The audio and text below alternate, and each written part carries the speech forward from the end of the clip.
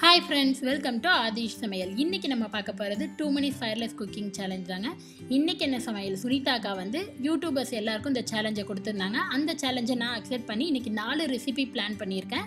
இந்த ரெசிபி எல்லாம் நம்ம அந்த 2 minutes குள்ள செஞ்சு முடிக்கிறோமா இல்லையான்னு பார்க்கலாம். வாங்க வீடியோக்குள்ள போகலாம். இப்போதான் நீங்கள் நம்ம சேனல் ஃபஸ்ட் டைம் பார்க்குறீங்கன்னா மறக்காமல் சப்ஸ்கிரைப் பண்ணுங்கள். கூடவே இருக்கிற பெல் பட்டனை ப்ரெஸ் பண்ணுங்கள். அப்போ தான் நான் எப்போ வீடியோ போட்டாலும் உங்களுக்கு நோட்டிஃபிகேஷன் வரும்.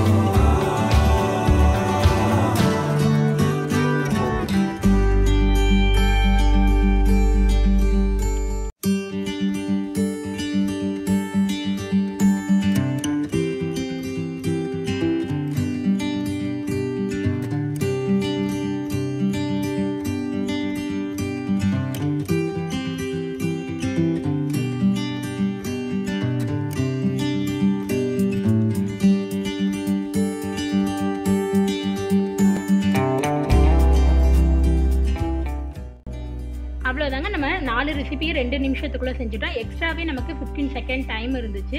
இந்த சேலஞ்ச் வந்து ரொம்ப இன்ட்ரெஸ்டிங்காக ஃபன்னாக இருந்தது. நம்ம அந்த டைம்குள்ளே செய்யணுங்கிறதுல நமக்கு நிறையா செதர்னது எல்லாமே டிஃப்ரெண்ட்டாக இருந்துச்சு.